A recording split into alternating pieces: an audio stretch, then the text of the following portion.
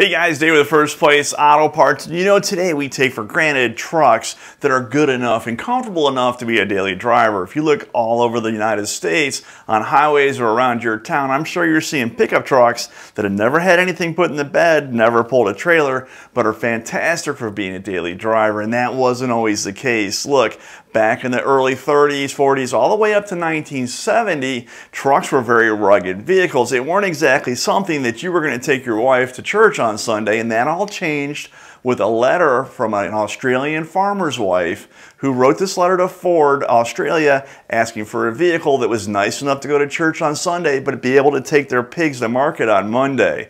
From that letter, the whole world changed for trucks, and in today's video, we're going to take a look at the progression of how the truck and the car were combined to give you more comfort, but also have more towing capacity as well. So today, we're talking carucks.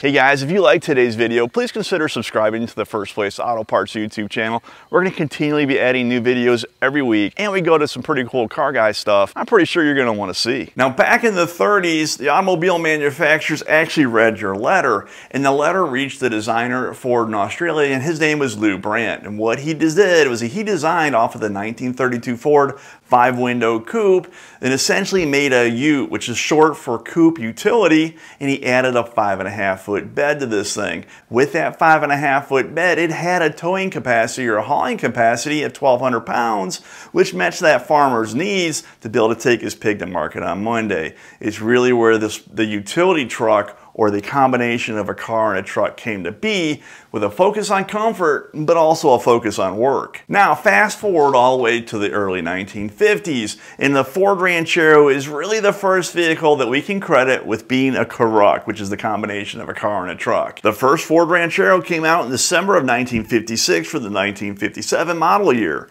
The first Ranchero was based on the Ford Ranch Wagon. It was available in Fairlane-like trim as the Ranchero Custom.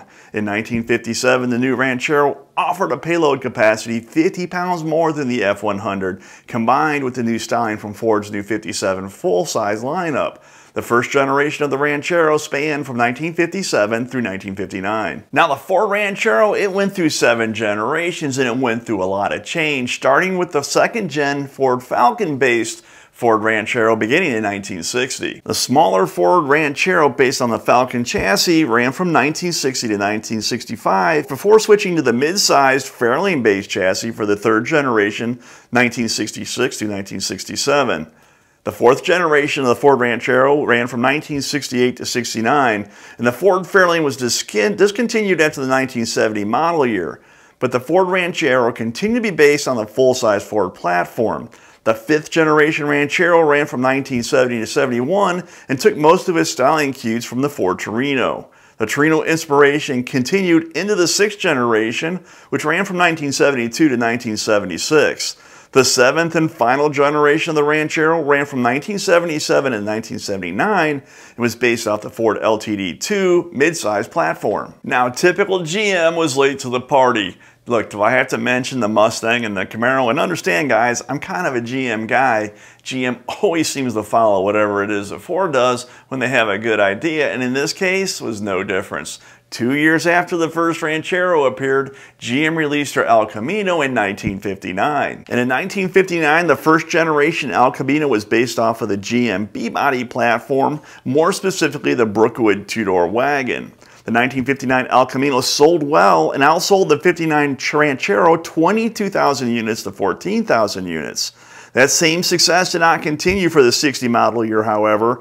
The Ranchero transitioned to a smaller Falcon-based car truck. Between the less than ideal sales year and Ford's move to a smaller platform, Chevrolet discontinued the El Camino at the end of the 1960 model year. Now, after a couple years off, after licking its wound, GM finally came to its senses and re-released the El Camino. The next generation of El Camino was based on the 64 to 67 GMA body, and more specifically, the Chevelle two-door. The second generation El Camino, it was a sales success with really strong numbers and consistent sales numbers, and it got even better. Starting in 1968 model year that ran all the way through 1972, the third generation El Camino is perhaps the one we're most familiar with. Look, this is where muscle cars and trucks ran headlong into each other and gave us a truck that ran like a muscle car. Remember the 1970 SS El Camino with the 454? You could get that thing with a 4-speed too and a cowl induction hood. Everything changed in that time frame, and it was a really cool car truck that you could go to work with, haul a trailer with, but then go to the drag strip with as well. So this is where cars and trucks, or the caruck, really started to come into its own. The third generation El Camino was based on the Chevelle 4-door station wagon instead of the 2-door wagon like the previous generation, allowing for a longer wheelbase. The third generation of the El Camino also brought with it the badge-engineered GM Sprint, which appeared in 1971 and ran through the 72 model years. And hot on the heels of perhaps the most popular version of the El Camino came out in 1973 as the fourth generation El Camino. Look, the fourth generation ran from 73 to 77, which was a tough time for automobile manufacturers in America.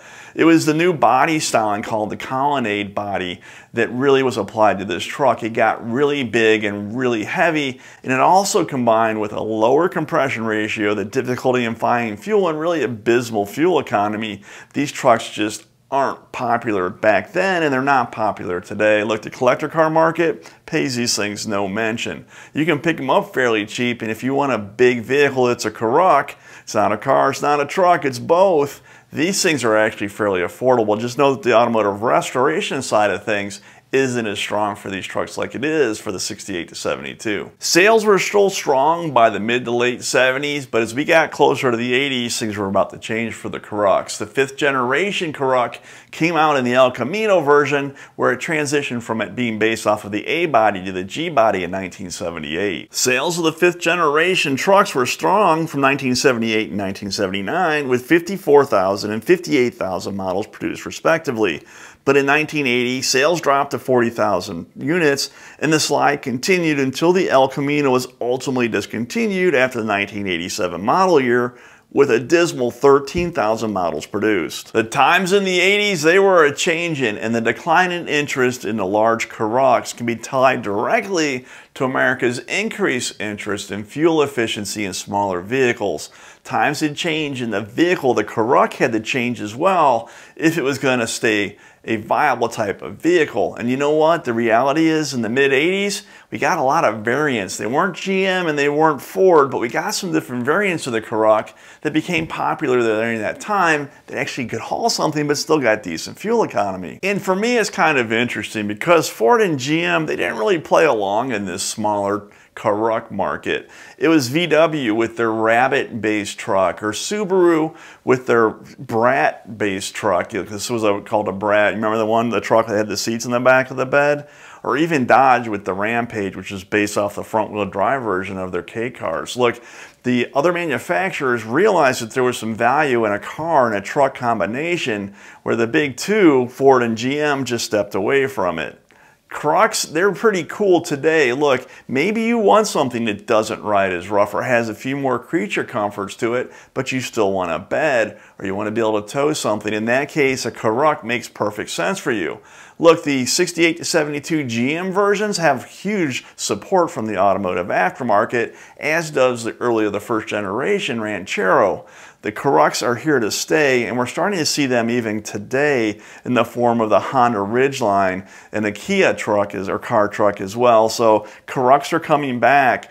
People like them. The reality is that new trucks are so good and so capable as not only daily transportation, but also the ability to haul. We'll see where the caruck goes from here, but the reality is the sport utility thing, the thing that I thought started maybe 20, 25 years ago, really had its history all the way back in 1932 with that simple letter to Ford from that Australian farmer's wife. I appreciate you watching our video today and taking a little bit of a trip down history's lane.